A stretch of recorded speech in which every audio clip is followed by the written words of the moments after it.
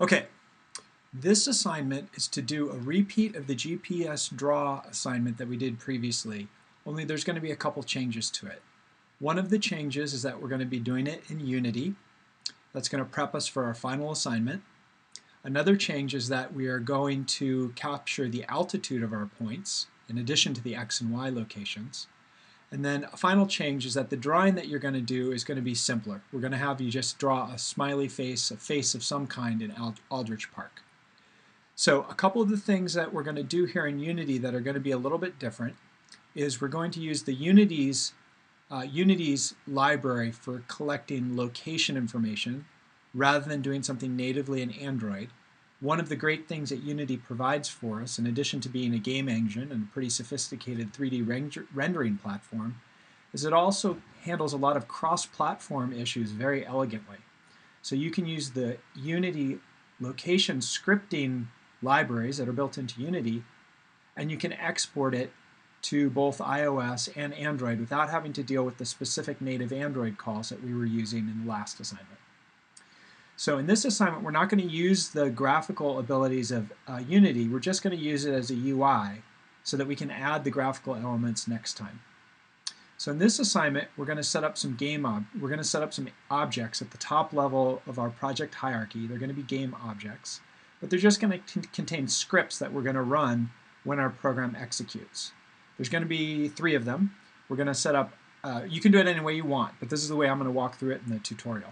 We're going to have a GUI object that manages the user interface. We're going to have a location object that manages our information about where our device or you are. And then the third object is going to be a network helper that's going to be provided by me so that we can sort of not have to mess around with networking stuff. So the networking stuff the networking helper will help interface with the server. All right, so the first thing that we're going to do is we're going to create, and we have to import a couple things also, and so we're going to step through that. So the first thing that we're going to do is we're going to create the 3 objects that we're going to use in our tutorial. All right, so let's do that first. Whatever camera we have is fine. We're not actually going to use the camera. So the first thing that I'm going to do is I'm going to click on the hierarchy, and then I'm going to create a new game object, an empty game object. And this is just going to end up being a container for a script that we're going to write. We'll go ahead and call that myGUI. Change it there. Then let's create another empty game object. And we'll call this one myLocation. And then we'll create a final one, which we'll call myNetworkHelper. Okay, great. Those are the 3 pieces that we're going to start with. We're going to do the coding for this one in C#. C# looks a lot like Java with a couple other syntactic changes to it. And so let's start by bringing in myNetworkHelper. This is the code that's going to be written for you. All right, so this is the code that's going to be written for you. I'm going to provide it for you. It'll be available on the website, but in the meantime, you'll just see me cut and paste it. Let's look at what it provides, first of all.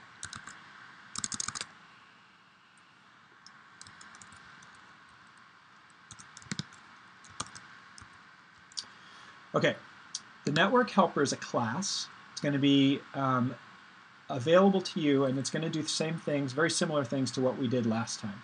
So for example, you can see in the helper here that we've got, it keeps track of the number of strokes that you have in your in this helper, the number of points that have been uploaded.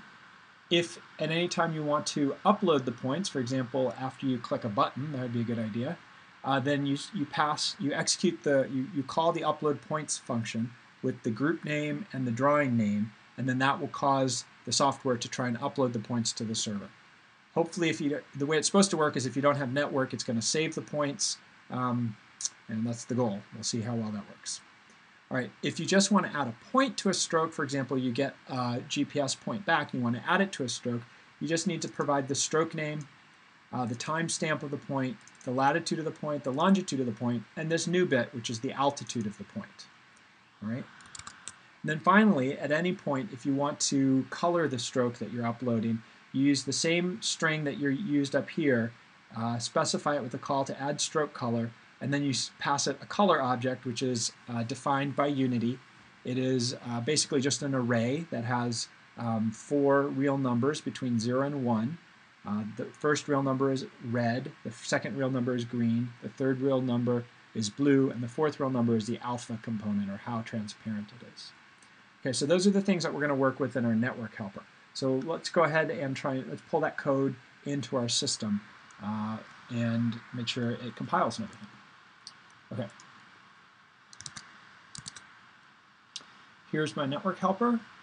I'm going to double click on that and see, okay, we don't have anything here. It's a blank object. We're going to add a script to it. And it'll be new, so we'll call it my network helper script.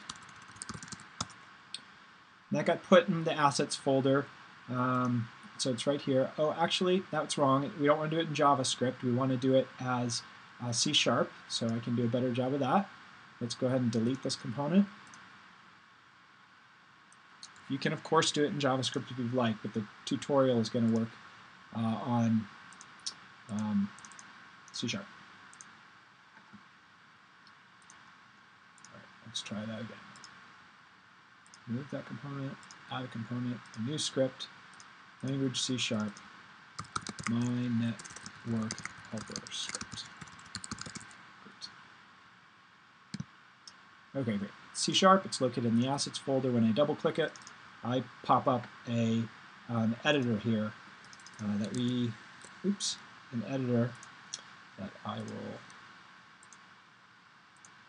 bring over here. If I can get it to move, come on, move. There we go. All right, it's fighting me on the resize. All right, so this is just a generic template that's been provided for us by Unity by default.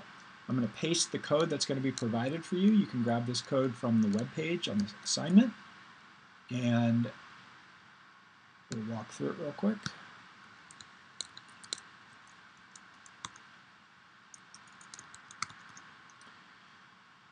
All right.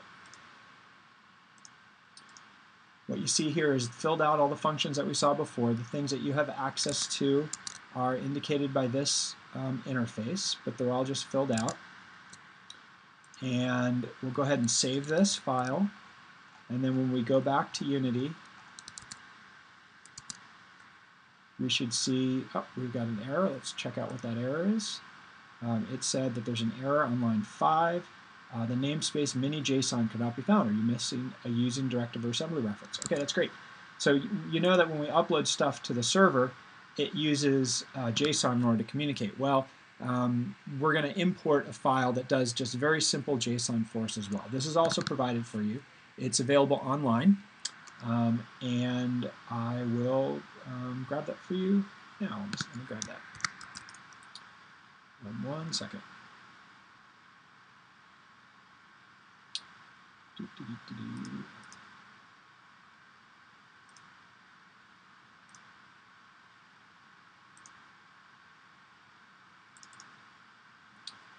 Okay, here we go.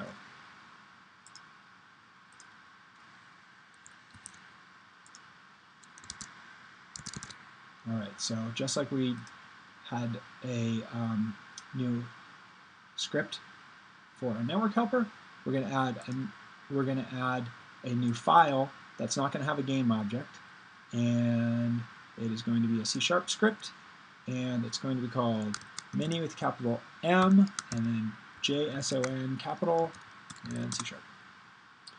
All right, we'll open it in our editor. We'll try it again. We'll open it in our editor. Great. All right, and there's the text of the script that I'll provide on the website. Save that. Now when we go back to Unity and give it focus, it'll recompile everything, and we see that our network helper has compiled and it has included the mini.json, and so that should be everything that we need in order to communicate to the server. Okay, so I'm going to stop the video for a second, and we'll pick up in another mini episode.